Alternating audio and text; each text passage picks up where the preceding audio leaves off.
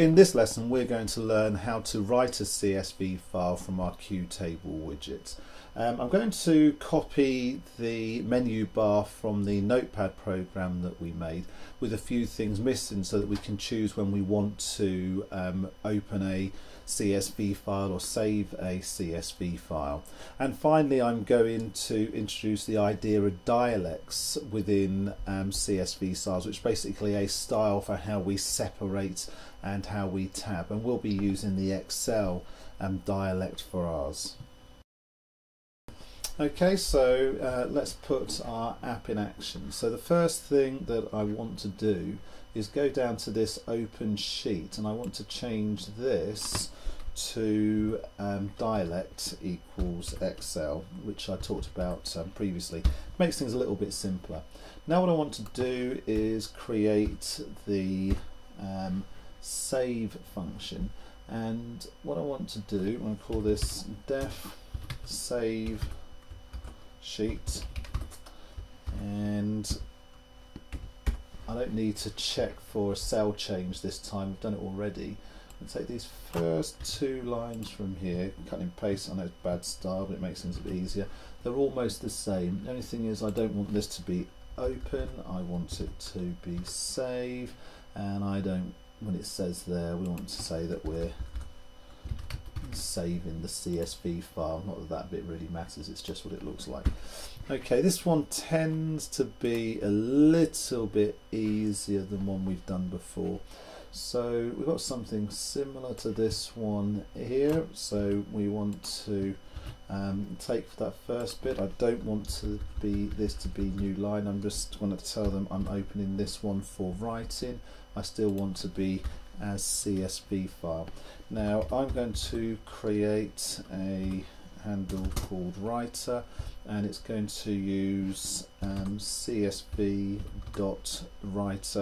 which is provided for us here within this import, and within there we need to put our CSV file, and we need to tell it how we want to write it. And this is where it's nice, because we're just going to say that I want that dialect to be Excel, and that's easy to keep those consistent then between one and the other. What we want to do is we want to look at each row of our table that we've got. So I'm going to say for each row in range, and we want to do the whole table. So we can do self dot the row count. So that will look at each of the rows there. And what I want to do is I want to get the data from each row in a list. So what I'm going to do is I want to say row data, and we'll just let that equal an empty list, and we'll add to it as it comes along. I want to look at each cell as we move along, so we want to do the whole column length. So let's call that column, and in range, and this bit's like one we've just done, but this time we want to do column count instead. And then once we've done that, I want item, and I could call that one, it could be stuff, something I would normally do, equals self dot item, and I want to get the item which is at that row and column. And then what we want to do is, if the item is not none, that means we've got something worthwhile there.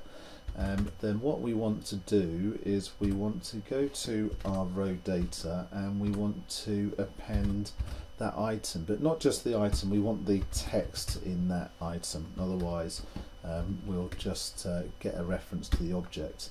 And then else, so there was nothing actually there of any use, we want to do row data dot append, and we just want to append an empty that empty space there. And then once we've finished, we've got all our data, we actually want to use the writer to write the row each time within our file. Sorry, write row, and that's going to be row data. That's that one done. The next thing we need to do is I don't need this open sheet, because with open sheet we're actually going to use that within we're gonna choose that from the file menu. What I want to do is actually create that file now. Sorry, the menu now. So what I'm going to do is I'm going to import QApp, which will help me exit, and QAction for making my menu. And the menu, I'm just going to literally cut and paste this whole thing in. And the reason being, this is just going to be copied from the writer, the notepad program we made. So there's nothing new there. I'll explain it though in case you haven't watched that one. So we create a reference to our menu bar, we add a file to our menu bar, I'm putting in a quit action, or I'm creating a quit action here, I've not put it in with a shortcut, an open action, and sorry, that's a save action, an open action, a quit action, and then I'm going to once I've made the actions, I'm going to add them to this file menu, and then here I'm going to have the quit actions going to go to self.quitapp. So it's just self, so it's got to be within this class. So I've got to create a function that does that. Let's bring those down. Let's just do that bit now first, and we'll do the others later. So that's def, and then that is going to be called quit app. So quit_app. And all we're going to do there is we're going to say QApp.quit,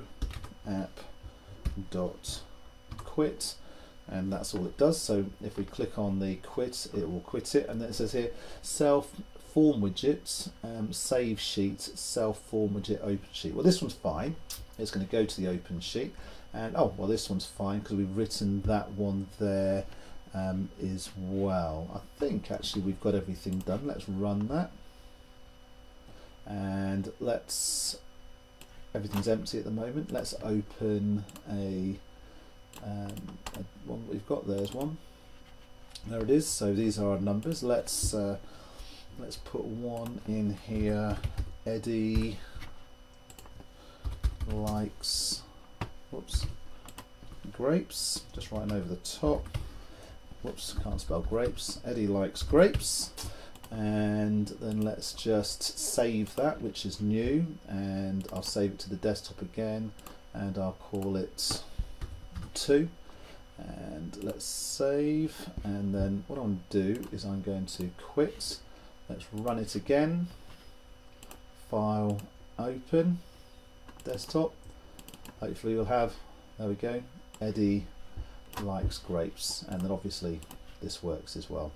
Okay, I hope you found that helpful. In our next one, we'll be looking at adding in functions so that we've got something that's a little bit similar to a real working spreadsheet. I hope you enjoyed the video. If you did, think about subscribing. I've included a link to the code that I've used in the video below in the description. Stay in infield with Winfield.